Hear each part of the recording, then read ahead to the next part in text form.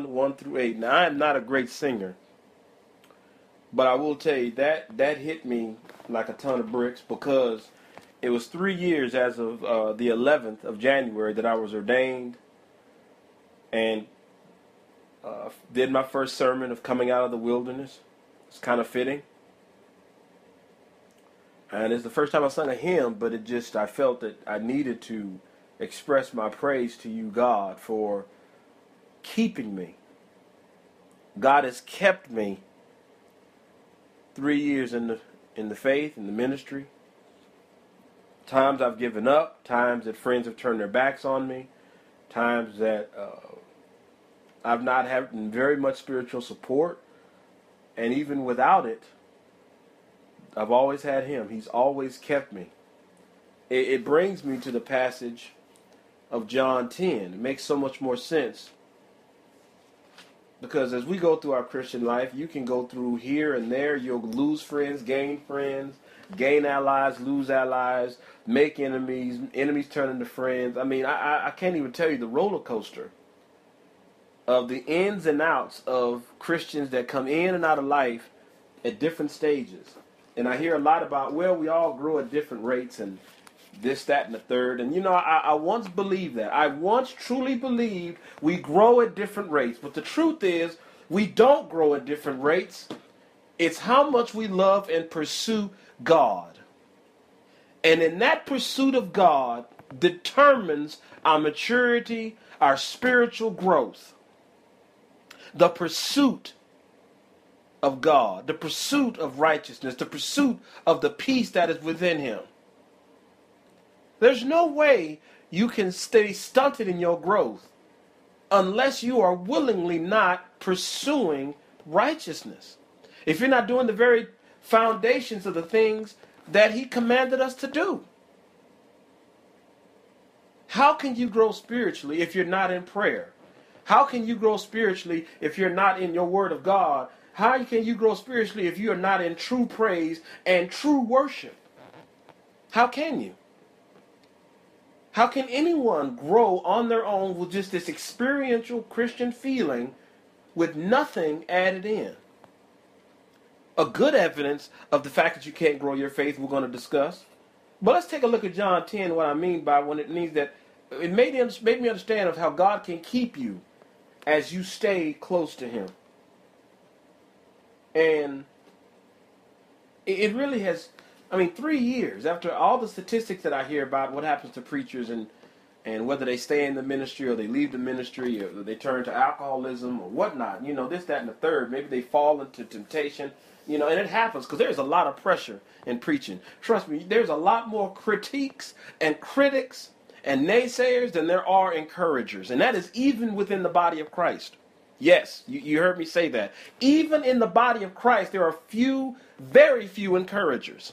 Because there's very few who have a passion for God, and some that think they have the passion for God is only from self-works. They believe by their own religious actions, they believe they have a relationship with God, but they're not directed by God to go encourage others. There's a reason for that. If you can't be used by God, that means you're not ready yet. The fruit is not being born. You're not bearing anything yet. Not saying you can't and you won't. But where is your spiritual growth? Where is your abandon of yourself to deny yourself and to go after God and to learn about who He is, His character? To learn who Jesus is and learn what Jesus did. To go back to March 3rd of 2012, I just have to grasp the idea of what happened. And let's really talk about salvation. Let's talk about regeneration. Let's talk about, and I'm not straying from John 10, we'll go to it, but let's just talk about what happens. Do you know that nothing we did contributed to our salvation? There's no condition that we met. There's no effort on our own part. It was all done by the purpose of God. By the purpose of God. Nothing that we did swayed Him to choose us. It was only by His sovereign grace are we saved. Let me give you a graphic illustration. Jesus Christ reached, and I'll use me as a great example because I'm the one preaching here so about it, so just forgive me, but it happened to you as well. Jesus reached into my grave, pulled up my dead Lazarus corpse, and spoke to me and gave me the ability to answer the call of salvation, that given me the ability to repent. Now you just think about that, digging through the mounds and mounds of secular dirt and sin that is covered all throughout my body. I was buried in a tomb. I was buried in a tomb of my own sins, and Christ put his hands deep within the earth to pull me out. And I was dead, could not answer him unless he called and gave me the ability to answer him, much like Lazarus. When you are dead, you can't hear anything. There's no access to nothing. God has to give you the ability to hear the call of repentance, which means he has to give life back into that corpse. My God, we live because of Jesus. And he will keep us. And he will make sure that nothing will snatch us out of his hand. Go to John 10:28. 27. My sheep hear my voice, and I know them, and they follow me. And I give to them eternal life, and they shall never perish, neither shall any man pluck them out of my hand. My Father which gave them to me is greater than all, and no man is able to pluck them out of my Father's hand. I and my Father are one. That goes into verse 30. And that goes to the celebration, I guess, to understand that 3 years of preaching and ministry and building the church and watching people fall away and come in and like go in and out like wind. They hear something they like, and then they don't hear something that they like. I'm not the preacher that they expected, because I'm not saying all the Ostinian things of super encouragement. I'm not sitting up there telling them things that just encourages their feel-good mechanism, but I'm not encouraging their mechanism that will convict and change their hearts, because they have to want to grow in their faith. And I had to learn a very valuable lesson. Not everybody wants to grow in their faith. Some are still so entrapped into the world that they can't turn away. Some are still entrapped into their own idea of self-works. Their own idea that they can fix their problems. Their own idea that they can pull themselves out of a problem. What I've learned in 3 years is that I would never have made it unless God has kept me. By his very strength, God has kept me. God has kept me. I don't know any other way to say that. He's kept me. And I wanted to turn away from ministry. I wish I could tell you that I got into ministry and it was just this fabulous thing of where I went in and headlong and I was just going through, just celebrating like anything else. But it has been an arduous battle and a test against my faith. To see if I will turn away from God. More attacks from the devil than I could ever imagine. Attacks from Christians, so-called Christians, my own brothers and sisters who have yet to come out of the struggle of the flesh. Not saying I've arrived, but I combat it. I beat on my body daily. All I know is to go to the Word of God. All I know is to go to God and say, please help me. How can you grow if you don't spend no time with God? How can you grow if you don't spend any time with God? What are you expecting? It to be given to you by osmosis? I mean, there's got to be some reason that people can't understand why they're not growing. 2 Thessalonians, I'm sorry, my brothers and sisters. 2 Thessalonians, chapter 3, verse 3. But the Lord is faithful, who shall establish you and keep you from evil. I see that. I can see that every day now. It's becoming more and more evident. More and more evident that through these 3 years, up until this day, that everything that happens for me, everything that I do, it is because the God in heaven has taken mercy on me and kept me from evil. When I was tempted, he kept me. When I wanted to walk away from the ministry, he kept me. When I wanted to be angry with how things are turning out in the church, he kept me. When I had people turning away from me in the church, he kept me. When I had friends turning away from me that I've known for 20 years, he's kept me in the faith. When I've had arguments with close relatives, he's kept me in the faith. I never turned away from this word. I never, ever let my fervor die out, because I've understood something on March 3rd of 2012. I can't live without Jesus. I can't live a second, a minute. I can't live anything outside of it. I can't do it. I can't do it. And my brothers and sisters, my beloved, if you're hearing this message, how can you walk in your day and not pick up your Bible to spend time with God, to get that peace that he promised you? The peace within him. Is he not your peace? In 3 years, let me tell you, I've met many, I'll still have some Christian friends. In 3 years, I've known them. In 3 years, they've made the same profession of faith as I have. And I know better than them, but they are the same people I met 3 years ago. Their worship habits haven't changed. Their spiritual growth hasn't changed. Their manner of speak hasn't changed. Nothing has changed. They have bloomed leaves, but with no fruit to show. And whose fault is it? God's not going to force himself on you. But you got to wonder, are you in the faith? Brothers and sisters, are you in the faith? Examine yourself. Are you in the faith? Somebody told me, oh, you don't question someone's salvation. Why not? Don't you want to know? Don't you want to understand that you've got a grasp of who you are? How can you walk around and just think that everything's okay when the Holy Spirit is sitting in there saying, hey, you ain't spent no time in the Bible in weeks, months. You're still going out to the club drinking. You're still dressing like a harlot. You still have a manner and a speech that sounds just like a non-believer. If you lined up next to a non-believer and next to yourself, and I'm speaking to those who have not grown, and if you can't see, if an outside person can't see a difference between you two, you've not grown. Why? Did Jesus not do enough for pulling you from the grave? Did it not mean anything?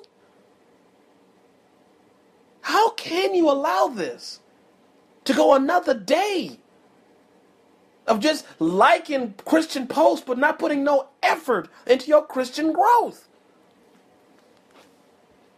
2 Corinthians chapter 13. If I sound frustrated, I am, because I'm tired of being alone in this growth process. And everyone looking at me like, oh, we just grow at different rates. No, we love God differently. Some of us abandon everything that we know and chase after him because that's all that we have that gives us joy. And that we ain't ashamed of that. Anybody listening to this broadcast, raise your hand if you are not ashamed that God has given you peace. I'm raising my hand right now because I know God gives me peace. Why would I ever chase after anything else? Why would I try to go after anything else when it doesn't give me the same peace God does? Not even close, not even remotely close. 2 Corinthians chapter 13, verse 5. Examine yourselves whether you be in the faith. Prove your own selves. Know you not your own selves? How that Jesus Christ is in you, except you be reprobates, unapproved, disqualified. We got to examine ourselves. If nothing has changed in your life since you were saved, and I'm not talking about minor changes, I'm talking about major changes. If you haven't even seen a 180 of where your life has been, if your manner of talk is still the same, if you still carry yourself as the same person you were before, that it has not taken hold. Let today be a day where you surrender to God, that you learn how to chase after him. Learn, quit looking back into this world that has nothing to offer you besides pain and destruction. When are you going to learn to grow up? It is time to grow up. You can't look like the world. You've been set apart. I learned that in 3 years. I can tell you 3 years of loneliness. Why? Because I don't share the same things in common with those that are not chasing after Christ. I just don't. And in that loneliness, there is still a comfort that I cannot describe except if you just believe and love in Jesus. If you love and believe in Jesus, He gives you that peace. He gives you that peace. What's so hard about that? He gives you that peace, but you don't take it. You're still playing games. You're still playing games of Christianity. You're still putting on the jersey. You're still buying all the cool stuff at the Christian bookstore. All the Bibles in the world in your house ain't changing anything. You can read a psalm every day if you felt like it, but nothing about you is still different. Should people know when you spend time with God? People know when you spend time with the Master. You can't hide it. People will see your life. They will know you're a Christian. They will know you attend church. They will know you read your Bible. They will know of the hope that lives within you.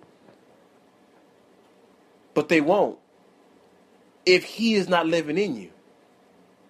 If Christ is not abiding in you, they're not going to see anything. They're going to see nothing but the world, which means they're looking at themselves. Looking at mirrors. Looking at mirrors. Looking at mirrors. When are you going to grow up? When is enough enough? When are you going to look at yourself in the mirror and realize, man, I'm the same person I was 2 or 3 years ago. 3 years and nothing has changed. Minute changes. And most of those changes may be just self-changes that you think that you did, but they really wasn't what God did for you. Did you let Him transform your life? Did you let Him do the things that separates you from that which was killing you in the first place, or has killed you in the first place? Same association, same friendships, them same tired friends that hasn't done nothing for you, hasn't led you to God, hasn't kept you to God, hasn't kept you in the faith, hasn't got you away from temptation, still with them. Them same people that break promises day after day that is not even interested in keeping their word to you, still friends in your life. Those that say they love you to death and you ain't seen them in months. They're Christians. They say they're Christians. They claim they're Christianity. Has no fellowship with you. Have no fellowship with the church. Ain't seen it inside of a church. Still hanging on to them? They still there? Do you look like them? I don't mean to be rough, but there's got to be something different in your life. There's got to be evidence that you have spent time with God. Some kind of evidence. Some kind of evidence. I'm going to close out. I'm going to read Romans 12:9. It's a huge. Love must be sincere. Hate what is evil. Cling to what is good. Be devoted to one another in brotherly love. Honor one another above yourselves. Don't be selfish. Look at that. Honor others above yourselves. Have you done that in 2 years, 1 year, 6 months, 24 hours ago? Is it consistent? Verse 11, never be lacking in zeal, but keep your spiritual fervor serving the Lord. Has that happened? Have you kept your spiritual fervor? Have you kept yourself close to God?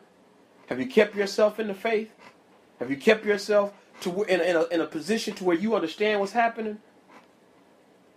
That you'll never give up that faith and that love that when you got baptized and you swore yourself and promised yourself to God, did you do that? Are you a man of your word now? You're a queen of your word now? Are you a woman of your word now? Do you keep your word? Do you keep fellowship? Do you practice hospitality? Do you practice to see your brothers and sisters? Do you exhort them and encourage them and correct them when necessary? Hard to do those things if you're not in the faith. If you have not abandoned and denied yourself your life that you died. Didn't Christ die for you? If you don't give up this life, you will be forever stunted spiritually. You'll never grow. You'll never get past the walls. You'll never get past the things that are holding you back, which is yourself, your selfishness. You haven't denied yourself yet. If you're still not grown any further, if you're no further equipped 4 days ago now to help someone that's in need, you only have to look at yourself. Am I in the faith? Am I doing what God has commanded me to do? Am I studying to show thyself approved? Am I never letting the words of the law leave thy mouth? You got to ask yourself these questions. Am I in the faith? I want to thank all of y'all who have stuck by me for 3 years. 3 years. That's been there when I was in tears, be there when I was in pain, be there with me when I was at my worst and lowest points. I want to thank every one of you, because you didn't have to, but you stood by me. I want to thank you for all those who stood in the gap for me that around the globe, people I haven't even met physically, but they have stood in the gap and emailed and called and made sure I was all right. Those that have never walked away from my side, I thank you for holding me and standing in the gap for me. Because you had fruit to give and I was able to take it and continue on. God has kept you much as he has kept me. I love you so much. This is from my heart, beloved. In Jesus' name, amen.